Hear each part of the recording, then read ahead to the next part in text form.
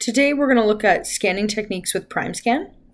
So when you open up Primescan software, if you are sending to your laboratory, you're in what's known as the Connect software. So in administration, this is where we fill in our prescription. So let's just say we're doing an impression. Let's say we're doing a full jaw scan, maybe for a night guard, maybe just for study models, whatever it might be. When you initiate the actual Primescan itself, it is motion sensitive, right? So as soon as you pick up the Primescan, it'll turn on like it just did there for me. Now you can also use the foot pedal, which I've just done here.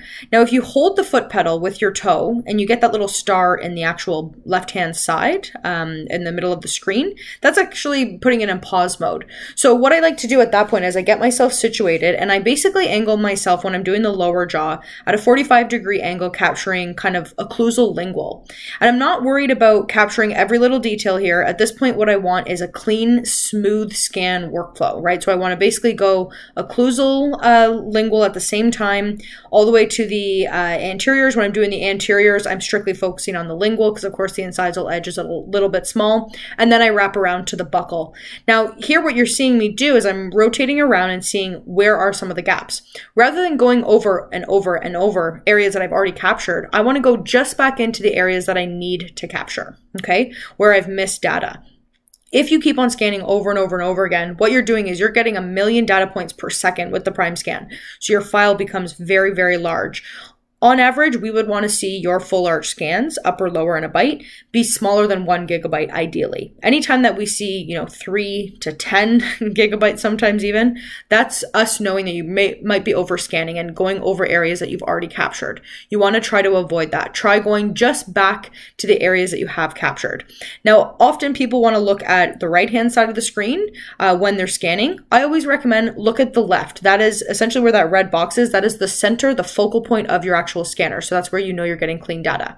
Now, if you double click your actual foot pedal, and again, I'm holding it here now with my toe, I'm putting it in pause mode. And again, occlusal lingual on the upper jaw, same thing. I'm capturing now the lingual of the anteriors right around. This allows you to almost do like a 2-step scan strategy, right? Which again gives you a really clean, fast workflow when it comes to capturing data for the actual scanner, as opposed to going over areas that you constantly are rescanning and creating a much larger file. We want it to be as smooth as possible. So try not to zigzag, try not to, rotate your wrist weird ways, pause when you need to. And again, if you hold that foot pedal up, you can be in pause mode with the actual scanner, or just take the scanner completely out of the patient's mouth, okay? But I find that a lot of people want to capture over and over again the same area that they already captured, and that's just leading to really large files that really do bog down your system. What you have to remember is your scanner is connected to a physical PC.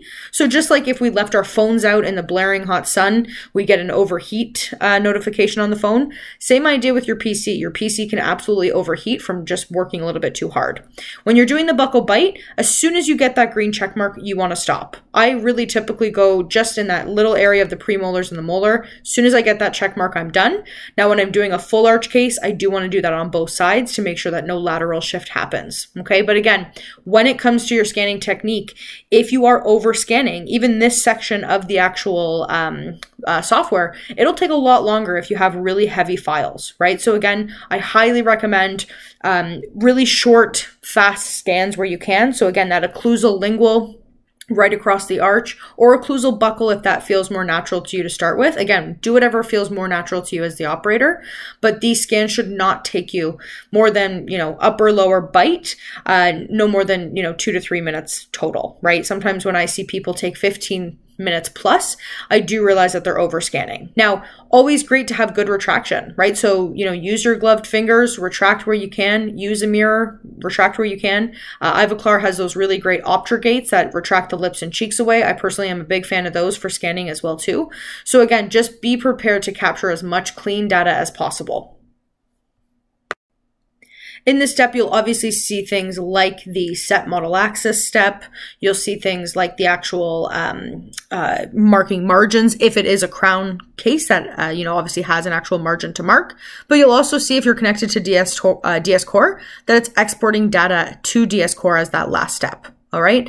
So again, when it comes to scanning techniques, really easy to get great results, upper, lower, buccal bite in no more than 2 minutes to 3 minutes max, but just takes a little bit of practice. So I hope that you found this video useful to give you some tips and tricks for scanning.